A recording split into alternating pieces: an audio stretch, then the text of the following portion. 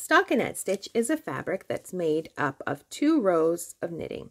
You knit on the right side rows and you purl along the wrong side rows. And that produces this fabric that looks like a bunch of little V's in rows and columns. So every right side row, you're just going to knit.